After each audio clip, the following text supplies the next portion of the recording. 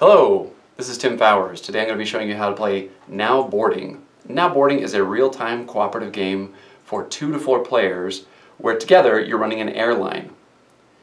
This airline has a ton of passengers come through it every day. Every player is one plane in this fleet. Each plane is represented by this card. It has 3 speed, which are the turbines, and 1 seat, representing how many people it can carry. And you move your plane across the map, picking up and dropping off passengers between airports. Your speed is how many pips on the board you can move. When you're at an airport, you can swap passengers with that airport and your plane. So here's a passenger that starts in Atlanta and wants to go to Miami. So this player could stop here, pick up the MIA passenger, put it next to her plane, and use her movement to go to Miami, and then drop off the passenger. Now, in this case, because the passenger got delivered to his destination, he turns into money. Every passenger has an amount of money that you'll earn by delivering him.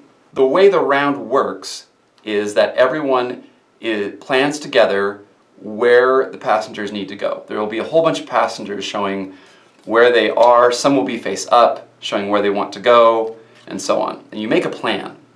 The wrinkle to the whole thing is that once you have a plan, you flip a 30-second timer, and now you have 30 seconds for all players to take all of their actions at the same time. And yes, this causes a lot of craziness. And you're flipping over any face-down passengers once the timer starts. So now you have a little bit of new information you have to process at the same time. But this is also an opportunity. It gives you unique opportunities to take your turn in any order. Say there's a passenger that somebody can finish this turn if you can get to them. So this Chicago plane maybe has a passenger for LAX and can say, hey Denver, player in Denver, wait there. I'm going to use my actions first to get to you. I'm going to drop this passenger in Denver. You'll pick him up immediately, and then you can go the rest of the way and deliver him this turn. That's where the really slick connections you can make in the game start to happen.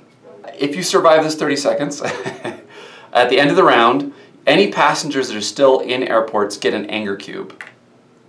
If any passengers get 4 anger cubes, they freak out and complain and leave. If 3 customers leave, you lose the game. Also between rounds, players have the opportunity to buy upgrades. Upgrades are going to increase the speed and the seats that you have access to.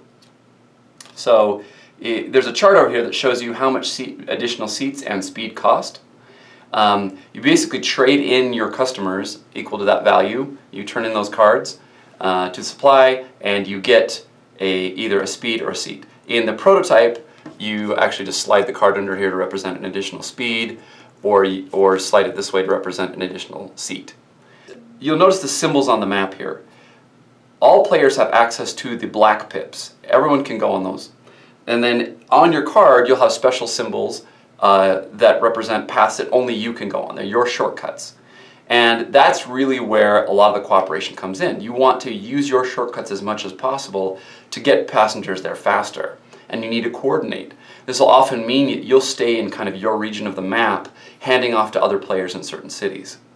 Now you can also purchase additional routes. So if you're needing access to maybe a color you don't have, you can spend money to get that. You take the upgrade and slide it under your plane. Now there are 2 temporary upgrades.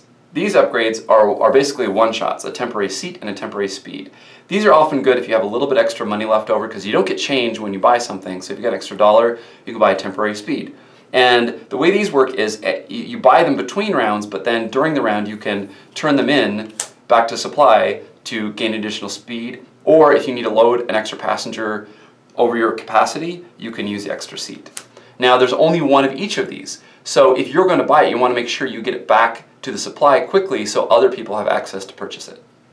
At the beginning of the round, you are going to spawn new passengers according to the city on the back of the card.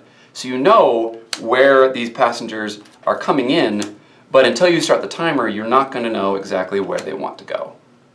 Between every phase of the game, you change weather. Now, what weather does is changes the pips on a route. So you shuffle the weather cards, you reveal one, and this is Atlanta to JFK, and you randomize what the good and the bad weather. Good weather, you put over a pip and it removes a pip. Now this route is shorter. And if you introduce a storm, so we have Seattle to SFO over here, and we introduce a storm, now there's an extra pip on that route. And this changes, and it'll make certain shortcuts that you want to take advantage of, and sometimes you're going to want to try to fly around the weather because it's slower to go through it. And that's pretty much it. The goal of the game is to survive all of the passengers. 72 passengers in a 4-player game, and the fewer in 2- and 3-player games. But you have to get everyone where they want to go. At the end of the game, any passengers left over count as half of a complaint. So you really have to complete all these routes by the end of the game.